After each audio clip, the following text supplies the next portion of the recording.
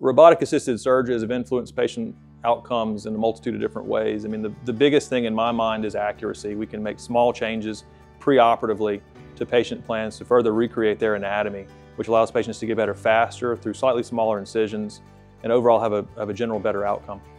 The day of the hip replacement surgery, the surgery began at 7 o'clock. I was at home in front of the fireplace at 3:30. Same day with a brand new hip. Everybody bent over backwards to make this thing work. Everybody did what they were supposed to do, and I've been a manager a good part of my life, and I know that's a very difficult deal to have people from all over the countryside getting together and getting with me and getting this thing done, and I'm out the door. I don't think you can do much better than that. Training is a very large portion of using these robotic surgeries. These robots themselves don't actually perform the surgery. They are a tool utilized by physicians.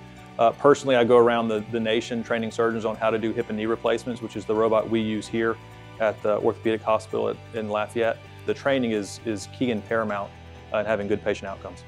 There's not a field in medicine or in science where robotic surgery hasn't advanced it.